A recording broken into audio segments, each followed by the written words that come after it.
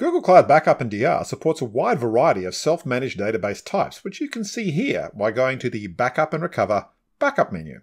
Now, regardless of which database vendor you are adding to the backup service, during the Manage phase, you'll need to select which backup plan template and profile you wish to apply to that database or instance. Now, a backup plan template is a way to define the schedule for your backups using things called policies, which in turn define all the typical things you expect from a backup plan, such as when will my backup run? How long will my backups be retained for? As part of our initial setup phase, we should create templates to ensure our backup schedule and retention comply with our business backup requirements. So you may need to create multiple templates or templates that have multiple policies. Now, the template name will become very important, especially if you plan to create many templates and you want to make it easy to always apply the right template to each database or instance. I'm going to use a naming structure like this. First, I'm going to start with DB to indicate these are database templates. Then T1 to indicate these are for my Tier 1. 7-30 means keep 7 days in the snapshot pool and 30 days in the OnVault pool. And finally, logs to tell me that I'm going to be backing up logs. So the first thing we need to do is create a snapshot policy. Because this is an agent-based backup, the backups always have to go to the snapshot pool first.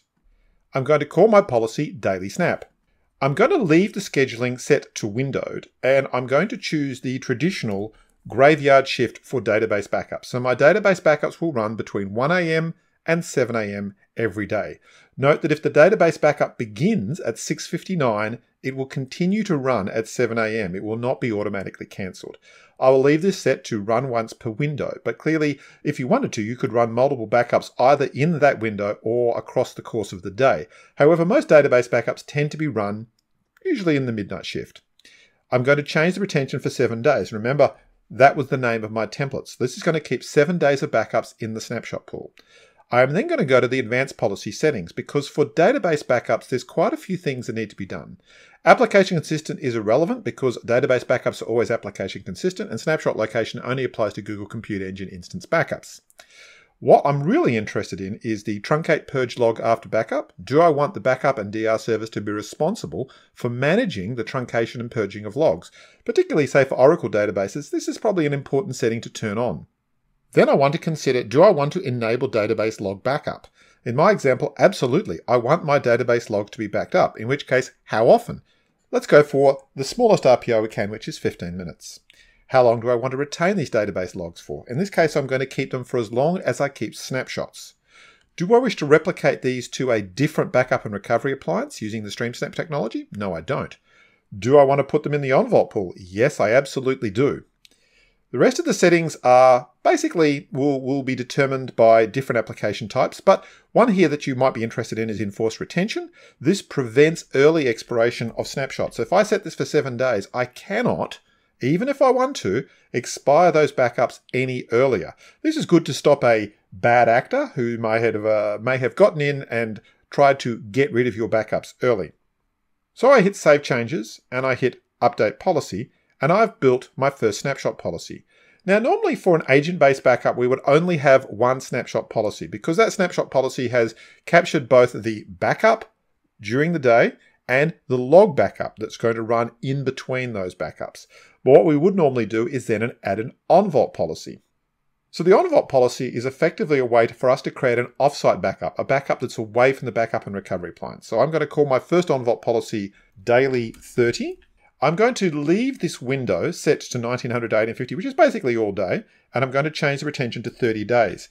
Now, if I'm using Nearline class within my Google Cloud Storage, 30 days makes perfect sense. My target pool, I'm going to leave to OnVault Pool 1. I've got a choice of 4 pools, but you might think, well, what pool is that?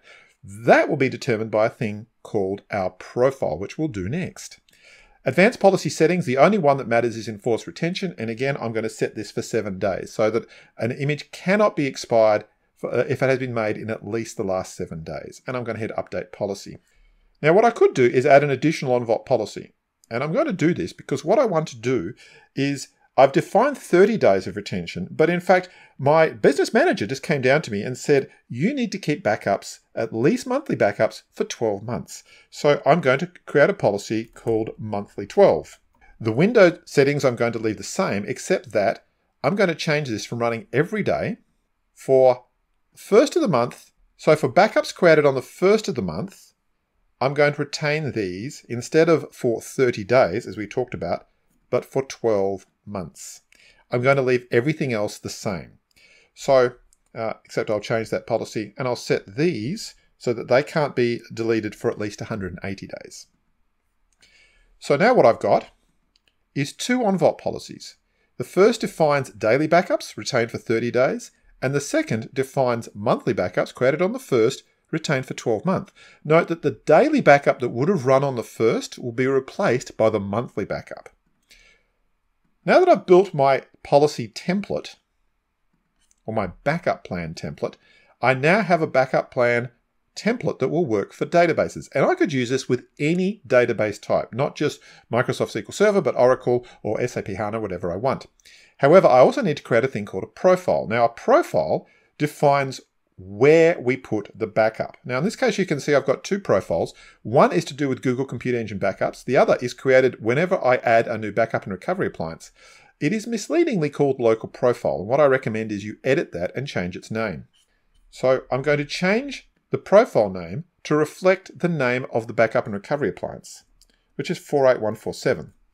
However, I'm also going to define the on-vault pool. Remember in the template we had pools 1, 2, 3, and 4? Here we define the actual pool. So this is the on-vault pool that I have added to my backup and recovery appliance. So what I'm going to do is add that name to the profile name so that I can clearly see that's the appliance and that's the backup bucket that's being used. Note, of course, I could have multiple backup buckets, in which case this name would get a little bit hectic.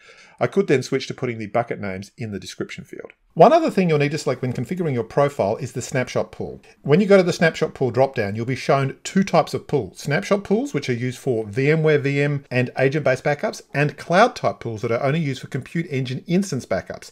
If you're not sure which one you're selecting, make sure you always select a snapshot type pool. And to validate which is which, if you go to Manage Storage Pools, you can see which are snapshot type pools, which again are for your VMware VM and your agent-based backups, or cloud type pools, which are only for Compute Engine instance backups. I hit Save Profile, and now you can see I have a nicely named profile, which will be easy to spot when I apply this profile and template to my databases as I onboard them.